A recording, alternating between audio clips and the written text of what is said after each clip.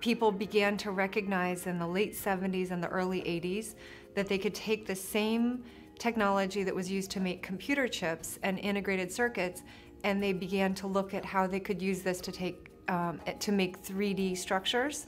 So instead of just using metal on a flat surface, they began to look at how they could free that metal and dig a hole underneath it so that it would be free to move. And that metal at the microscale was quite stiff, even though intuitively you don't think of metal as very stiff. And so that little wire, when it's free to move, could vibrate like a guitar string. And this is the essence of MEMS. It's interesting that we have a big instrument department here. And the MEMS idea didn't come from them, it came from the Navy people. There were two engineers there, Paul Greif and Bert Boxenhorn.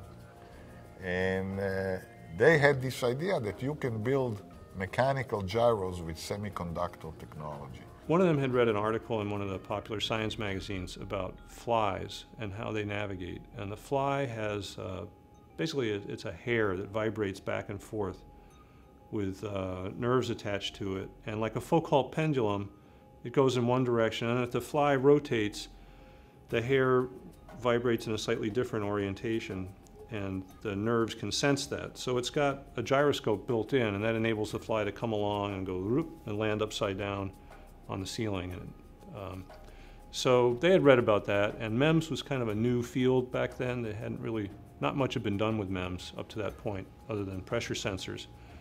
And Paul thought, well, if the fly can do that, we ought to be able to do that on a silicon chip. Now, Bert had the idea of making a very small gyroscope out of silicon. And he asked his colleague, Paul Greif, who worked in our very large-scale integration lab, if he could make something that Bert had designed. And what Bert had designed was what's called a double gimbal gyroscope, that one piece of silicon vibrates, is driven to vibrate, and when experiencing a rate, the other piece of silicon, which is on a different gimbal, starts to vibrate, and that is the output. The process that they had come up with for making this, what was called the double gimbal gyro, it's really a type of Foucault pendulum.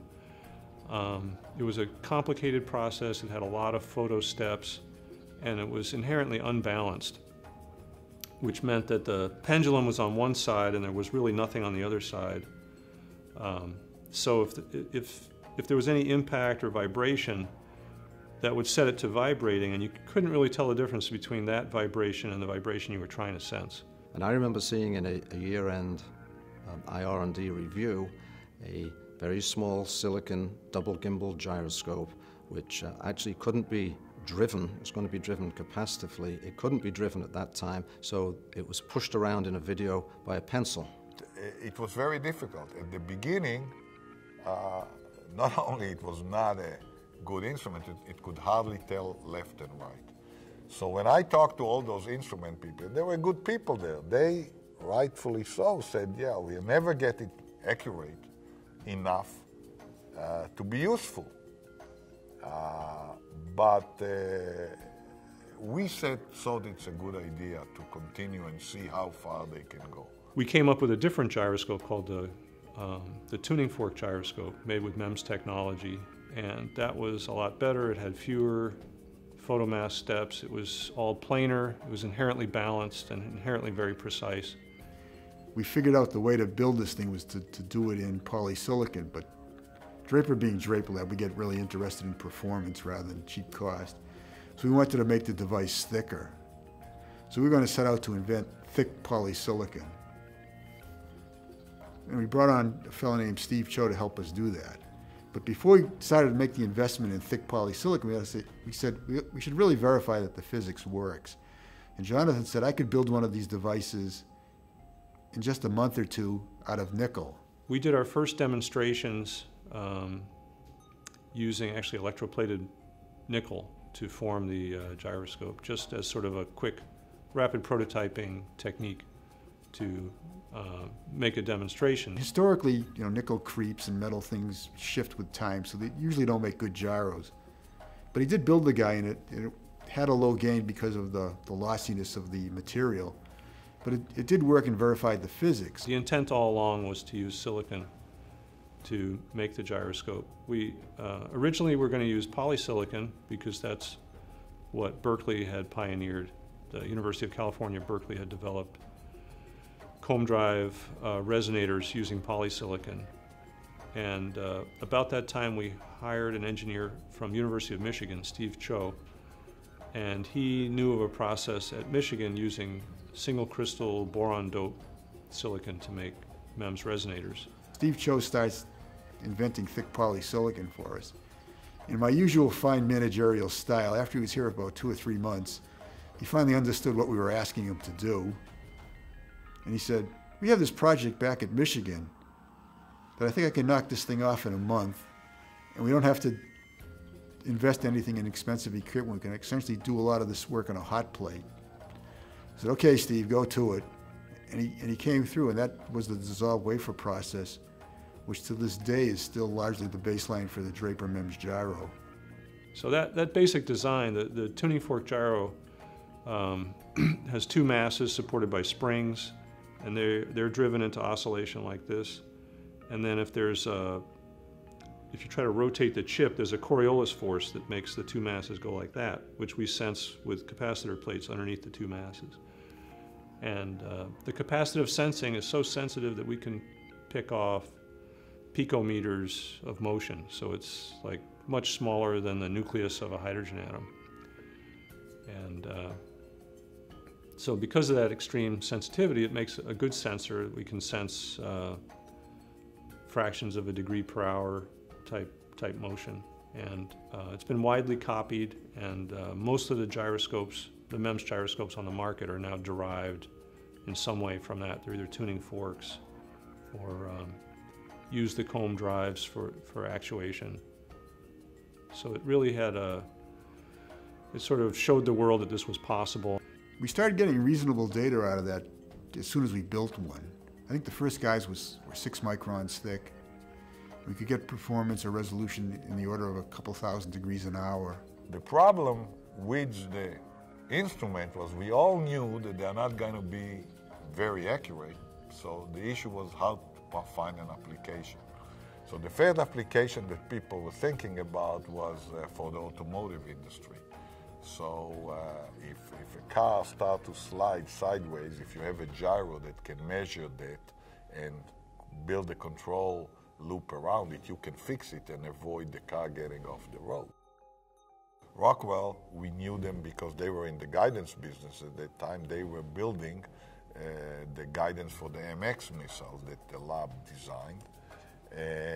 And they have also automotive. They still, Rockwell is in the automotive business. So we created an alliance with them. And we were developing pretty much the mechanical part. And we really needed, small, high-performance electronics and whatnot, which we thought this mating with Rockwell would bring us from the modem group. Draper, even in the gyro and accelerometer space, recognized that a key part of really deploying a system that was useful to the world was integrating that MEMS device with all of the electronics and the memory and the pieces of the system that could say, oh, you're slowing down, maybe you should speed up. And so for a lot of applications, the electronics was just as challenging and needed to be just as small as the MEMS device. But soon as Rockwell signs the contract, they put the job up for bids, and the modem guys say, we're too busy for this. So the only people available in the early 90s was a military group. It was like talking to ourselves.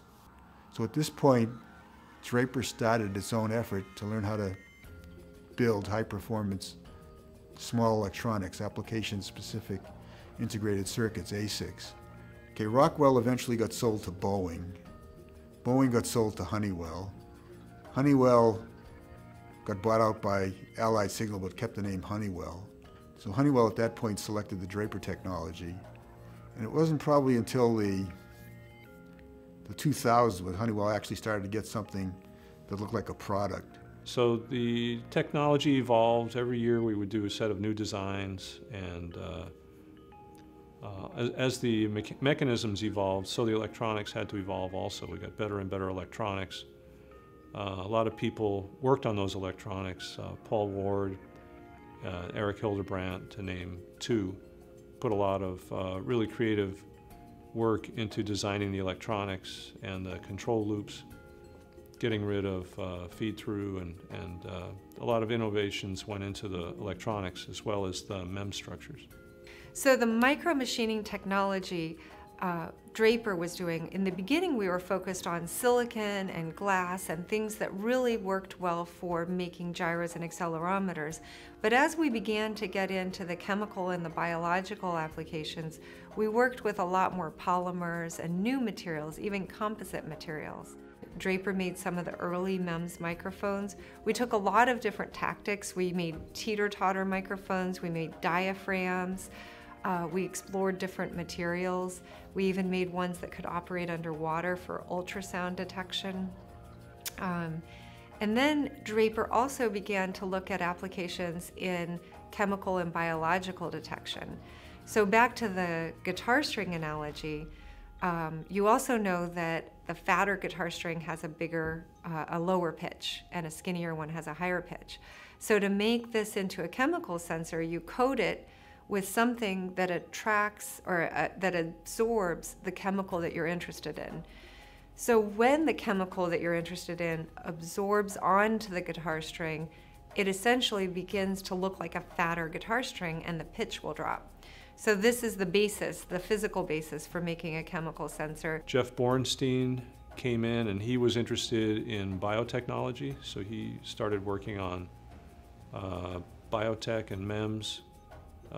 He got us started with tissue engineering and microfluidics, and attracted a whole host of other people, and that eventually split off as a separate group. One of the things that was also interesting, when we started gyros and accelerometers, MEMS-sized devices, people would ask, well, what can you do with these things? We kind of wave our arms around and talk about artillery shells and stuff like that. But now you look at the world, and these devices are in automobiles. Every automobile has several accelerometers, several gyroscopes. They're in all the cell phones in the world. They're in all these Game Boys and whatnot. They put them in computers and all kinds of devices as crash protection. Chances are somebody else would have invented the MEMS gyro sooner or later. Just because, when something becomes of that much interest. We were truly fortunate that we got started on these things before people could recognize the potential of MEMS.